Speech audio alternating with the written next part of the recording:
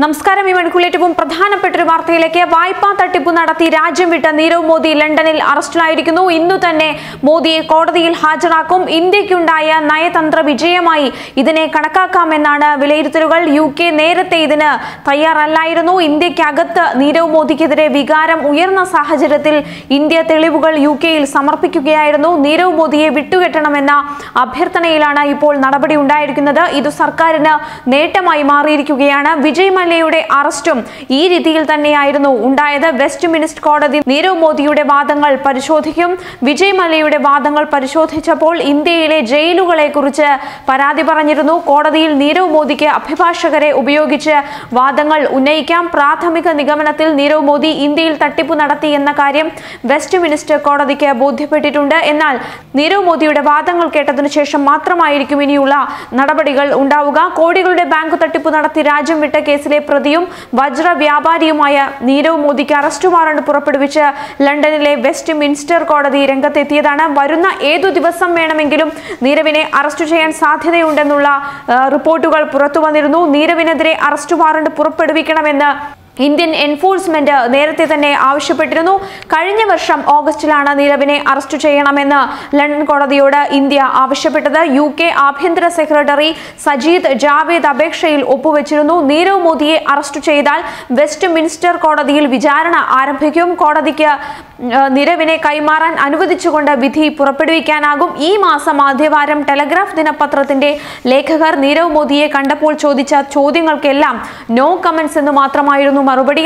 അതേപോലെ തന്നെ നീരവ് മോദിയുടെ അത്യാഡംബരമായ ഫ്ളാറ്റുകളെ കുറിച്ചും ബംഗ്ലാവിനെ കുറിച്ചുമെല്ലാം വാർത്തകൾ വന്നിരുന്നു. 13,000 കോടി രൂപയോളം തട്ടിപ്പ് നടത്തി മുങ്ങിയ വജ്ര വ്യാപാരി നീരവ് മോദി ലണ്ടനിൽ സുഖജീവിതം നയിക്കുന്നുവെന്ന വാർത്തകൾ പുറത്തു വന്നതും ഏതാനും ദിവസം മുൻപാണ്. ലണ്ടനിൽ സുഖിക്കാൻ നീരവ് നേരത്തെ തന്നെ തീരുമാനിച്ചിരുന്നു എന്നതിന്റെ തെളിവുകളായാണ് അതിനെ സൂചിപ്പിച്ചിരുന്നത്. ലണ്ടനിൽ താമസിക്കുന്നതിനായി ഗോൾഡൻ വിസ എന്നറിയപ്പെടുന്ന ടയർ 1 ഇൻവെസ്റ്റർ വിസ സ്വന്തമാക്കിയാണ് നീരവ് തന്റെ പദ്ധതികൾ നടപ്പിലാക്കിയത്. 2 million pound നിക്ഷേപിച്ചുകൊണ്ടാണ് golden visa Nirav സ്വന്തമാക്കിയത്. യൂറോപ്യൻ യൂണിയനു പുറത്തുള്ള നിക്ഷേപകരെ ആകർഷിക്കാനായി ബ്രിട്ടൻ നടപ്പിലാക്കിയ വിസയായിരുന്നു ഇതനുസരിച്ച് വിസ എടുക്കുന്നയാൾ 2 മില്യൺ പൗണ്ട് ബ്രിട്ടീഷ് സർക്കാർ ബോണ്ടുകളിലോ കമ്പനി ഓഹരികളിലോ നിക്ഷേപിക്കണം എന്നാണ്.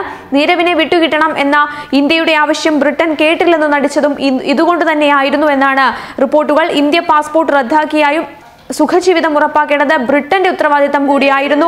ഗോൾഡൻ വിസ എടുക്കുന്നയാൾക്ക് ബ്രിട്ടനിൽ പഠിക്കാനും ജോലി ചെയ്യാനും ബിസിനസ് നടത്താനുമുള്ള അനുവാദമുണ്ട്. അയാൾ നിക്ഷേപിക്കുന്ന 2 മില്യൺ പൗണ്ട് 5 വർഷത്തിനു ശേഷം പെർമനന്റ് റെസിഡൻസ് ലഭിക്കുന്നതുവരെ നിക്ഷേപമായി തുടരും.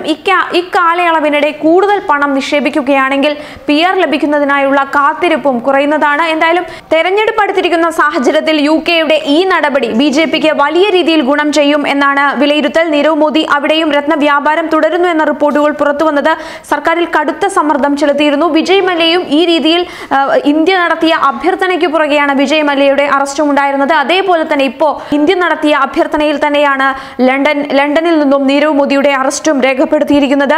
വിജയ് മല്യയുടെയും നീരവ് മോദിയുടെയും അറസ്റ്റ് വലിയ രീതിയിൽ തന്നെ BJPക്ക് പ്രചാരണ സമയത്തും ഗുണം ചെയ്യും എന്നാണ് റിപ്പോർട്ടുകൾ. എന്തായാലും നീരവ് മോദിയെ ഇപ്പോൾ ലണ്ടനിൽ അറസ്റ്റിലായിരിക്കുന്നു. നീരവ് മോദിയെ ഉടൻ കോടതിയിൽ ഹാജരാക്കുമെന്നാണ് അറിയാൻ കഴിയുന്നത്.